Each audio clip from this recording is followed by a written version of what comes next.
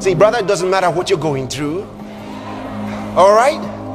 Sometimes there are trials, there are temptations, sometimes there are difficult days, persecutions, hard times come, the crisis of life can come.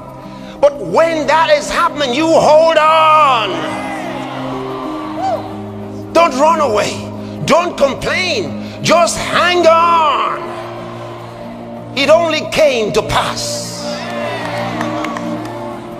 Just press on, it will surely pass. Jesus said to them at his arrest, this is your hour and the power of darkness. It was for a moment. It came to pass. When it was over, the glorified Son of God was out there. Hallelujah.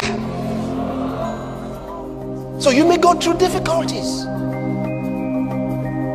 You may be giving to God and giving your offerings and sowing seeds and being a wonderful partner, and suddenly you lose your job. It can happen. There's nothing in the word of God that says that cannot happen. It can happen. You could suddenly lose all your money. It can happen. But all the money you have there is not all the money that belongs to you. When the difficult days come, don't act like, did I make a mistake? Oh God, why is this happening to me now? I don't know why.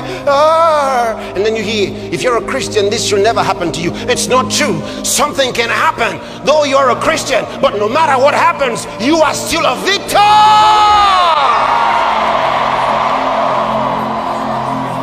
Because the circumstances of your life will never describe the quality of your personality.